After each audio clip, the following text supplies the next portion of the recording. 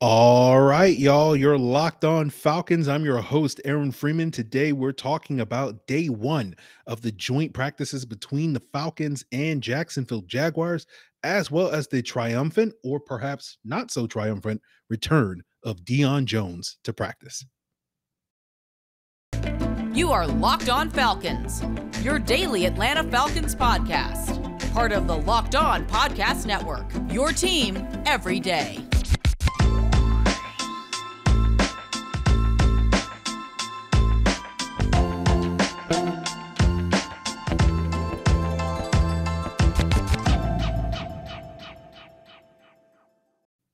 So, guys, you know me. I'm Aaron Freeman, been covering the Falcons for many years over at falcfans.com, RIP. Still going strong on Twitter at FalcFans. You know me, aka Sirius Black, aka your very humble host of this daily Atlanta Falcons podcast, part of the Locked On Sports Atlanta podcast family.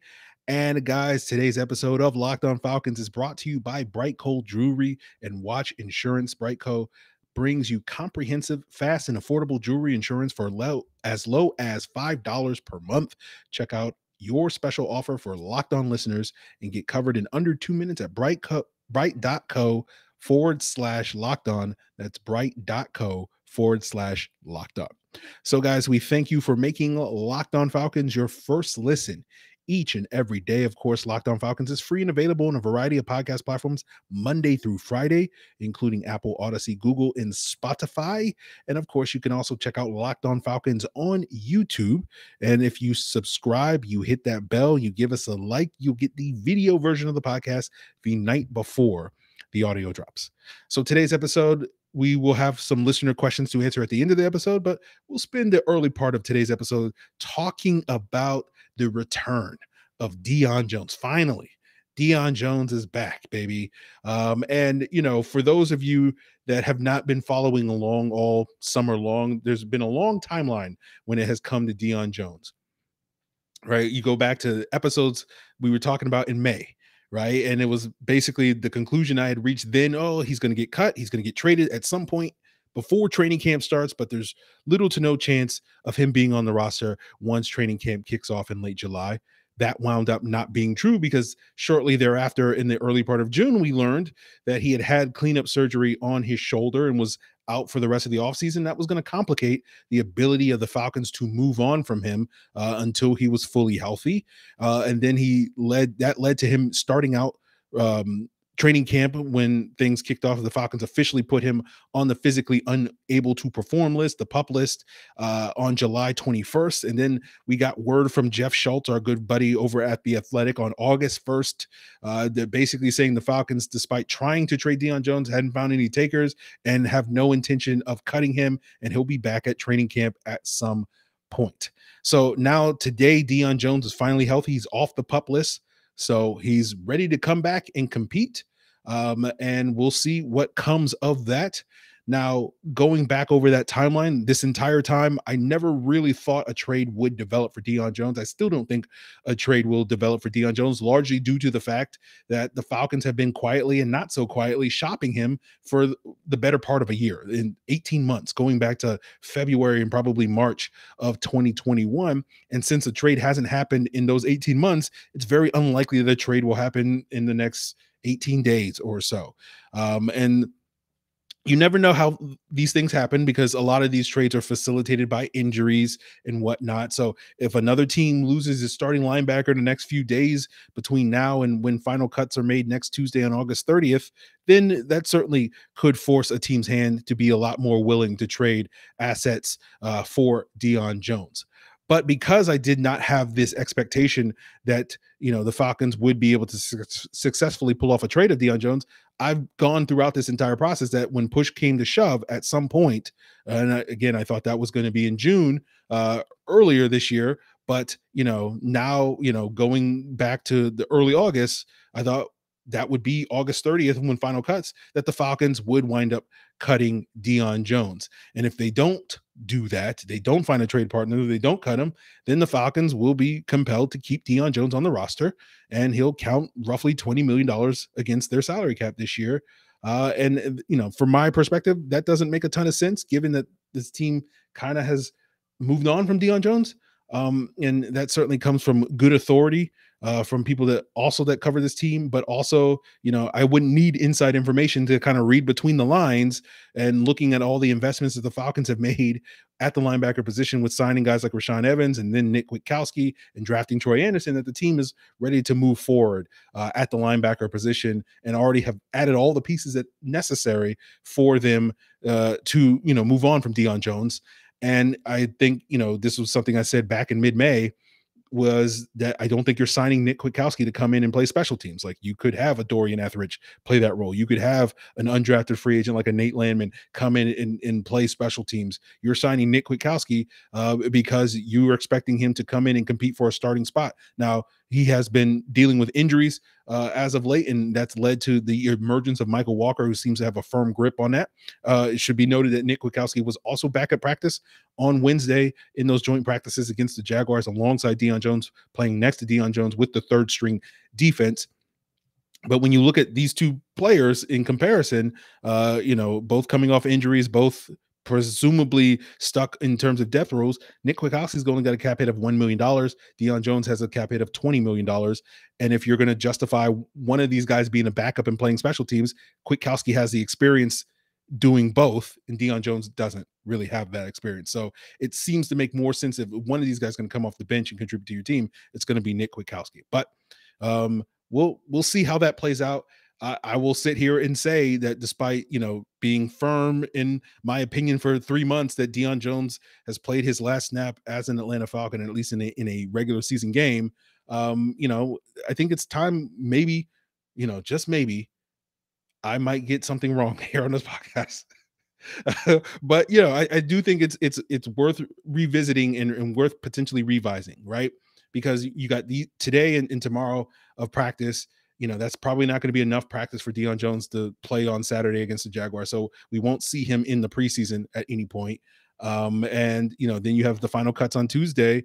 And so if the Falcons are potentially looking to move on from him, which all signs seem to indicate, if you're in Terry Fontenot's shoes, it's going to be hard to do that between now and Tuesday, because essentially you're hoping that some team suffers a major injury at the linebacker position over the next couple of days that forces their hand to make a trade for Deion Jones between now and Tuesday. But as I said, since something hasn't developed in the last 18 months, it's not particularly likely that something will develop, but we'll sort of see. If something can develop in the next 5 days. But it does seem like Deion Jones is probably going to be a couple of weeks away from getting back into true playing shape so that he can contribute to a football team. So you sit here and you go, like, if the Falcons are so averse to cutting Deion Jones, it's understandable. Someone on Twitter pointed this out to me a couple of weeks ago, basically saying that, a reason why the team might not cut him is because you would imagine one of the first teams that would probably give Deion Jones a call if he was free and available is a team that the Falcons are facing week 1. And that team also is currently dealing with an injured weak side linebacker that's, been missing a couple of days of practice. So they may be looking at shoring up that position with a player that they are very familiar with. And so, if that means that the Falcons are not going to cut him to avoid that fate or for other reasons, maybe that does mean that the Falcons will decide to wind up carrying him even at his high cap fit into the season, and hope that something develops between the start of the regular season and the trade deadline, which will be in either late October or early November, around week 8 of the season. So that gives them another 2 months to figure out what to do with Deion Jones. But for 3 months I've refused to have Deion Jones on my 53-man roster projection, and now I stand before you as this very humbled podcast host being like, now I might have to revisit that. If I was doing a roster prediction today, I don't know if I would still put Deion Jones on it, but I would certainly think about it a lot harder than I have over the last 3 months. So we'll see if over the next 5 days I go completely 180 and say, Deion Jones is going to be on the team this year, and we'll find out on Tuesday if he's going to be on the team. I think in terms of that, how that goes. But I'll still maintain to take credit on predicting that Deion Jones gets cut, because even if they do keep him this year, that probably means they'll wind up cutting him next March, and I'll be like, I told you guys that they were going to cut him.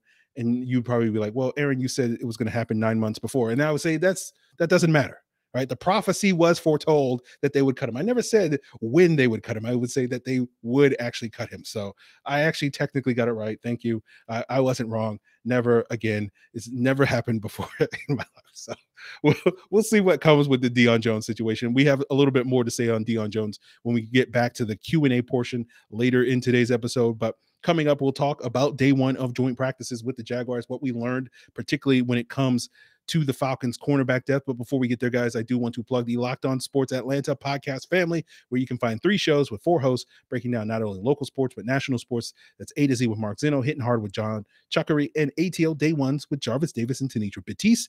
And Locked On Sports Atlanta is also the place for the Locked On Braves postcast, where Locked On Braves is breaking down every Braves win and loss this year.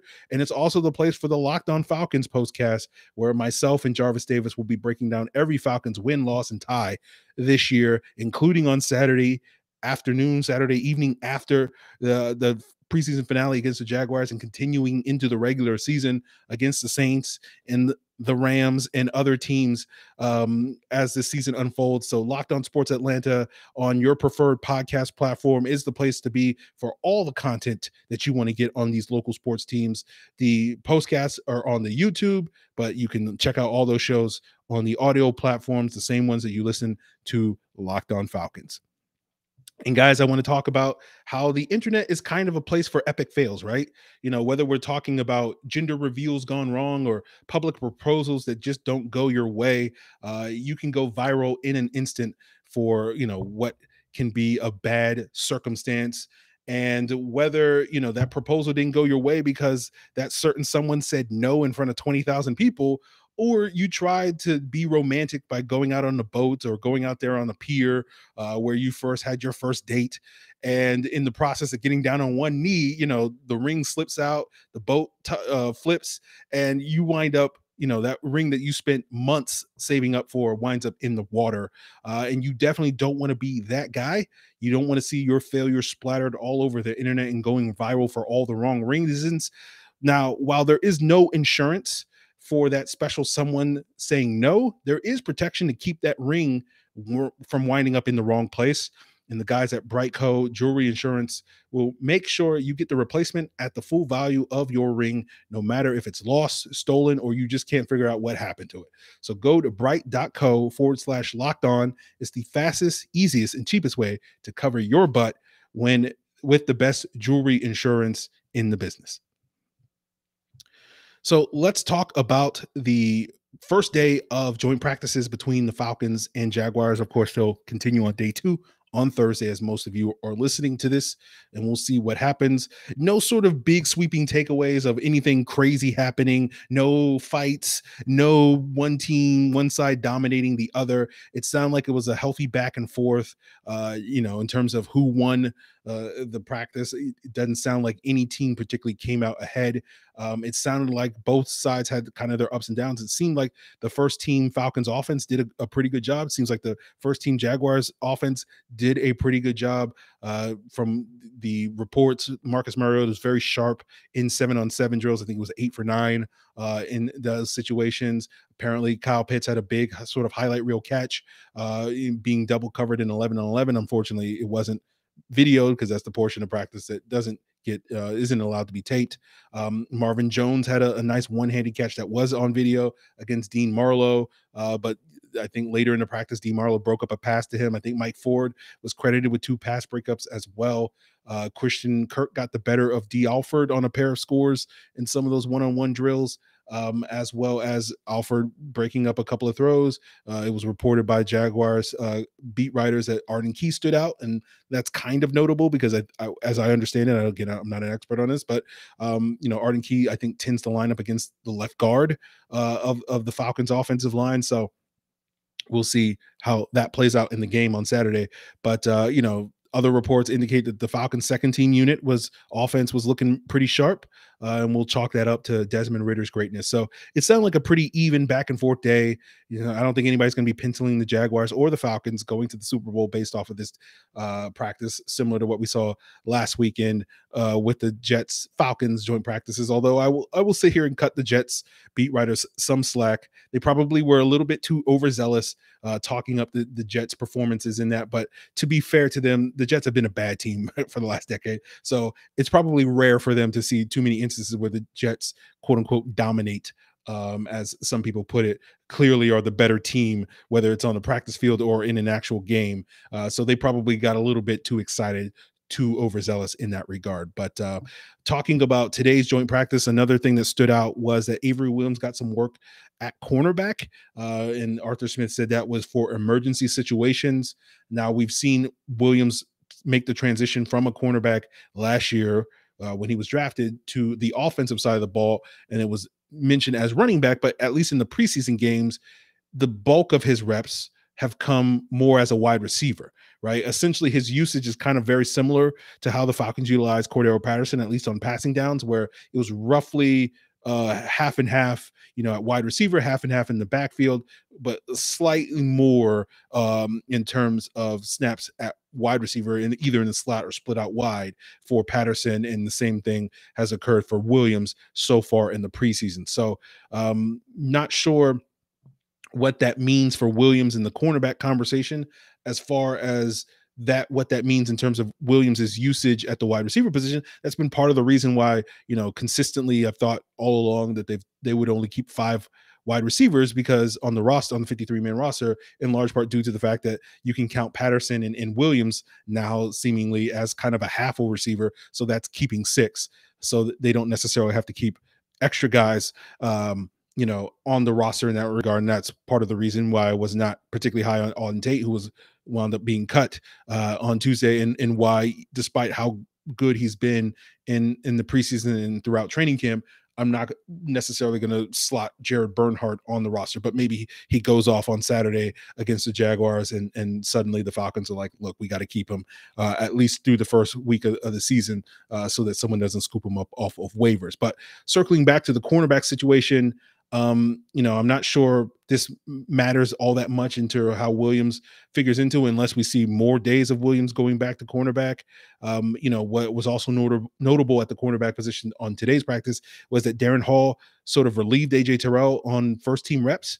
And all of a sudden that means that AJ Terrell's on the roster, but no, of course I'm kidding. I think that's a positive sign for Darren Hall, and particularly for me personally, because one of my major question marks going into training camp was, do the Falcons have adequate depth at that cornerback position? We know the starters in AJ Terrell and Casey Hayward and Isaiah Oliver, at least we believe.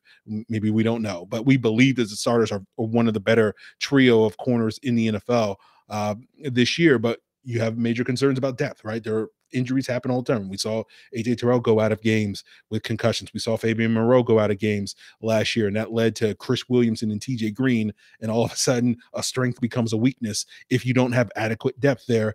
And the fact that Darren Hall's getting those first team reps suggests that he's earned those reps is a good sign that Hall, has been working pretty much exclusively as an outside corner so far in camp.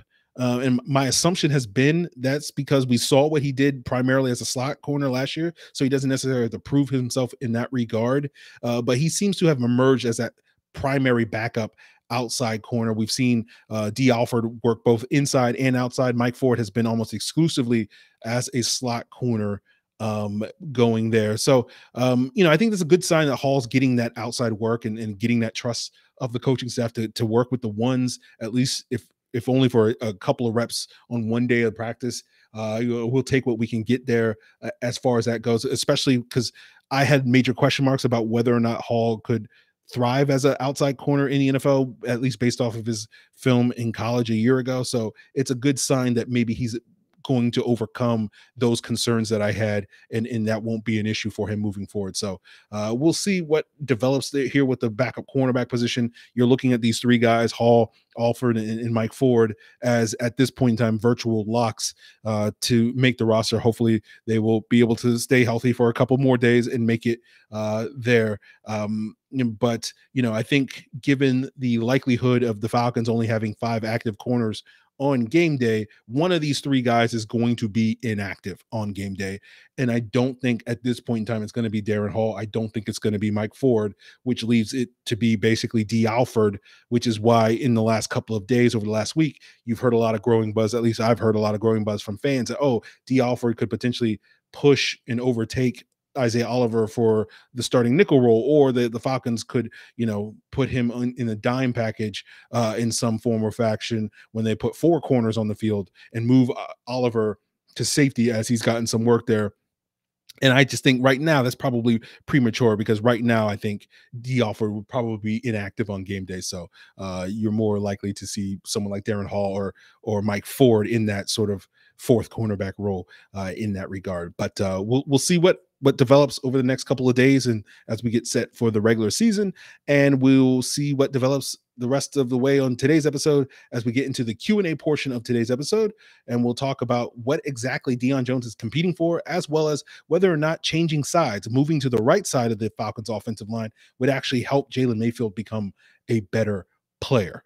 But before we get there, guys, the Falcons are in the process of finding all the right people to help their team win this fall. And perhaps you are in the process of finding the right people to help your team, that is your small business, fire on all cylinders this fall. And LinkedIn Jobs is here to make it easy for you to find the right people that you want to talk to faster and for free. You can create a free job post in minutes on LinkedIn Jobs to reach the world's largest professional network of over 800 million people. LinkedIn Jobs helps you spread the word that you're hiring and gives you simple tools like screening questions to make it easy to focus on the candidates with just the right skills and experience, so that you can quickly prioritize who you'd like to interview and hire.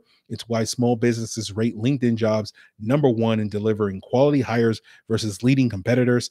LinkedIn Jobs helps you find the right candidates that you want to talk to faster. Did you know that every week, nearly 40 million job seekers visit LinkedIn? Post your job for free at linkedin.com/lockedonnfl. That's linkedin.com/lockedonnfl to post your job for free. Terms and conditions apply.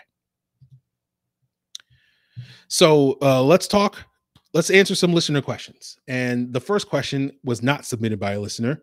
We'll say it was Joe Falcon Fan 87. And he asked, can Debo compete for a starting spot in week 1? And the answer to this fake question is no, I don't think he can. Now, one thing that Arthur Smith did do praising Deion Jones after practice was his willingness to compete. But good for him. But I sit here and I go, what is he competing for? Because I don't think he's competing for a starting spot. I think maybe he could certainly be competing for a backup spot alongside Nick Kwiatkowski, with Dorian Ethridge and Nate Landman and those guys. But, in terms of finding a starting spot in the next 10 or so days, give or take a couple of days, I think that's how many practices the Falcons have between now and week 1 when they're playing the Saints on September 11th. I don't think you can win a starting job in 10 days. Now, you may sit there and say, well, Elijah Wilkinson won the starting job at left guard in like 2 days at the beginning of training camp, but you got to remember that's cumulative, right? That's factoring not only those first couple of days of training camp, but also, OTAs in June and in May and mini camps and all those various things. So rather than just sort of 10 days of practice going into that conversation, that's really more like 10 weeks of evaluations going into that decision to elevate Elijah Wilkinson. So, I don't see Deion Jones competing for anything more than a backup spot this year. Now, maybe if Michael Walker comes out here and plays terribly the first couple of weeks, the Falcons might, make a switch there. But other than that, I think Deion Jones, if he is on the team, will just be relegated to being a backup. Now, let's imagine for a second that is the case, that Deion Jones does make the roster and is relegated to a backup. And I sit here and I wonder, is he going to be active on game days if he is a backup? And I think there's a real question on whether or not he is, because he doesn't really play special teams. Right. The last time Deion Jones played special teams really was the first month of his rookie season. So it's been almost 6 years, September of 2016. So, I don't think you're going to expect him to do that now suddenly in year 7 of his NFL career. Now he can certainly come off the bench and be kind of a nickel specialist. That's what Michael Walker did last year. But Michael Walker, most weeks outside of a handful of games where he had to start in place of an injured Deion Jones or got some garbage time reps late in the game in some blowouts, most weeks he was averaging like less than 7 snaps a game. So, are you going to pay Deion Jones $20 million to basically play 5 snaps off the bench in this sort of nickel, 3-3-5, third linebacker role like Michael Walker did last year? I don't know. That doesn't make a lot of sense to me. So, this is part of the reason why I've been so adamant, if you want to call it that I think they'll probably wind up cutting him because, you're going to pay a guy $20 million to play 5 snaps for you. So, and then you're like, okay, you want to hold on to him because you want to get something for him rather than getting nothing for him. But what are you going to get for him? Right. If you could get something good, given that we know the Falcons want to move on, they would have made that trade by now. So like, what are you going to get? Like a 6th round pick, a 7th round pick, maybe if you do trade him at the trade deadline later this year. Is that really worth it? To get a extra late round pick? I don't think it is. So, it's tough because like, I know a lot of people will see this as, anti-Debo or hating on Debo. And they're like, that's not what I'm trying to do. If it's coming across that way, I apologize, but I don't have any problem with Deion Jones, right? I have no problem with him being on this team. All things being equal. My point is $20 million makes things very unequal. I'm not one of these people that's waking up every single day wanting to blame Deion Jones and act like, the Falcons upgrading Deion Jones. If you believe that's the case, which, I think remains to be seen if the Falcons have gotten better linebacker play. We hope, we believe, we want to believe that they're going to get better linebacker play than they got Deion Jones these last couple of years, but that remains to be seen. But like, I'm not one of these people that feels like, oh, it's like addition by subtraction and moving on from Deion Jones is going to make this defense so much better. Like, no, it's not. Like I've been saying for 5 years, like this defense will go as far as the pass rush will carry it. Like if they have a bottom 5 pass rush, they're going to have a bottom 5 defense, guys. Like who cares about the linebackers? I mean, not to sit here and say they're inconsequential or whatever, but like, let's not over exaggerate the importance of the linebacker position and how critical it is to unlocking the full potential of the Falcons defense. If you can't get pressure on the quarterback, who cares what your linebackers are doing at this point in time?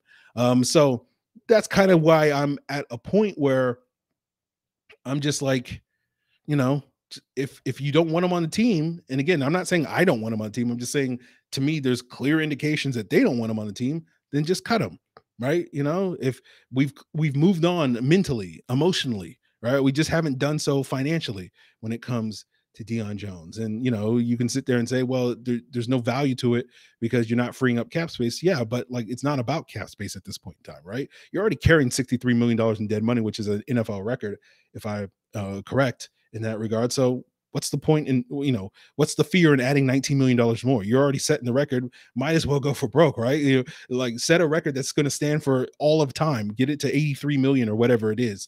And you're a rebuilding football team. So you shouldn't be ashamed of carrying a massive amount of dead money. That's the signal to the entire world that that's what you're doing. You're rebuilding, right? You're getting out of this cap situation that Thomas Dimitroff, handcuffed this roster and handcuffed this organization with. So to me, just cut them. That's kind of my stance on it. But apparently the Falcons Saints rivalry is just too strong, and the Falcons will say we'll eat $20 million just to keep him out of New Orleans. At least one person on Twitter thinks that's the case. So maybe they're right. So that's the only thing to me that makes sense. If the Falcons don't cut him, that they're basically like, well, we just don't want him to go to New Orleans, and we will, out of spite, we will keep him on the roster. Even if we don't necessarily want him, we definitely don't want those guys to have him. So we'll see how that plays out. Now, our real question came from Nacho F at Nacho ATL on Twitter. He asked, do you think Mayfield could be better off moving to right guard to back up Lindstrom? I wonder if he could at least improve something there since he played on the right side in college. Now, it might help, right? But I don't think Jalen Mayfield's issues are related to which side of the field he plays on, right? You can compare him to someone like Wes Schweitzer, who spent the entirety of his career at San Jose State, playing almost exclusively at left tackle, and then obviously was being groomed to replace Chris Chester at right guard starting in that 2017 season. But then you kind of saw, a kind of a lackluster year one as a starter. But then you saw in subsequent years where he got into the mix at left guard due to some injuries to Andy Levitri. He actually was kind of better at left guard, or at least tended to be a little bit better at left guard than he was at right guard, which may have been owed to the fact that he was more comfortable playing on the left side. And for those of you that aren't aware of it, the reason why which side of the offensive line matters, at least somewhat, is because your footwork is different if you play on the left side versus the right side. And so when you have that like muscle memory from playing years and years on one side, you've built up that muscle memory to playing on one side. And then all of a sudden, even if, it seems simple that you can just flip it, like you don't have the same muscle memory. And so it takes time to develop that, right? Which is part of the reason why, offensive linemen take time to develop, multiple years in that. Now, certain players can do it. Zach Martin's a great example of a player that was exclusively the left tackle at Notre Dame, then came in right away as a right guard for Dallas and was lights out from the jump. But, Zach Martin's going to be a Hall of Famer, right? That's, you can book that, take that to the bank. He's going to be a Hall of Famer. So probably not the best comparison, but the point is some guys can do it, but the point is it's not automatic that everybody can do it.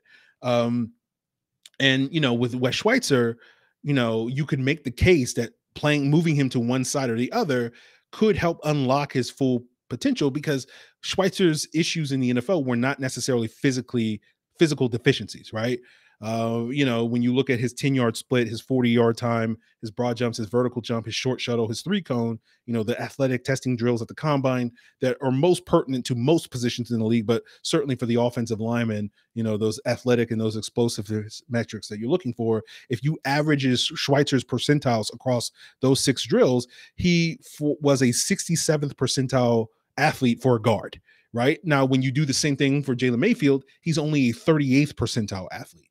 And so I think for that reason, regardless of which side you're going to put Jalen Mayfield on, even if he's more comfortable on the right side, he's still going to be an underwhelming athlete, and that's going to get regularly exposed, right? So even if he does have better footwork on the right side, he's still not going to be athletic enough to really take advantage of, it slightly improved footwork. And so that's kind of, the issue with Jalen Mayfield. And, I could sit here and spend another 10 minutes ranting about all the issues with Jalen Mayfield, but basically it summarizes, the summary of it is, he was a bad bet to begin with. The Falcons made the mistake of doubling down on that bet this offseason. And now we're in this situation where we're trying to figure out ways of, hey, maybe if we do this, it may, the bet it's a sunk cost, right? That's basically what it appears to be at this point in time. Now, maybe Jalen Mayfield, is able to continue developing and becomes a halfway decent player down the road. But as I said back in May of last year, it was a situation that was very unlikely to work out on the timeline that the Falcons have. Now, hopefully Elijah Wilkinson can solidify this spot. I'm expecting James Carpenter level of play from Elijah Wilkinson, which is not good, but is better than what we got out of Jalen Mayfield. It's funny to me because, like, if you go back to when Wes Schweitzer was playing on his team, he was not a very popular person among Falcon fans and media types in terms of his performance. People always thought he was upgraded. But if I asked people today, like, would you rather have Wes Schweitzer starting for this team? I think with 100% approval rating, people would be like, oh, Wes Schweitzer was great.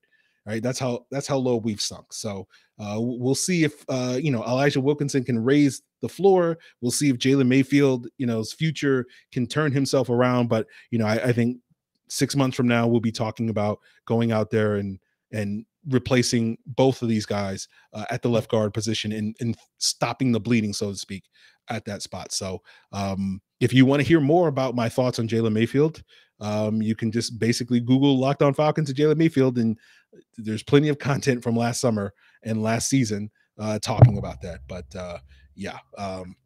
we'll just see how that goes. But I don't think, Nacho, that it's going to really make much of a difference at this point in time. It's kind of a sunk cost, as I said. But that's it, guys. I appreciate you for submitting your questions, Nacho. did so on Twitter at Locked On Falcons. You can do so on Facebook at Locked On Falcons. You can send an email to lockedonfalcons@mail.com. And of course, you can leave a comment here on the Locked On Falcons YouTube channel. And guys, we'll be back tomorrow to talk more about joint practices between the Falcons and Jaguars, see what else develops, see if Troy Anderson picks a fight with Trevor Lawrence, I guess, Travis Etienne. I don't know who you pick a fight with. Hopefully Jarvis will get his wish on that front. And if you don't know what I'm talking about, go listen to Friday's episode, was it, where Jarvis was talking about that? But anyway, sorry, got distracted. So go check that out. Go check out Locked On Sports Atlanta as your second listen. Check out Locked On Braves, Locked On Bulldogs, Locked On Hawks as well. Also, you can check out Locked On Fantasy Football because it's fantasy draft week. And you can get host Vinny Iyer's thoughts on the sort of positional top 10 all week long.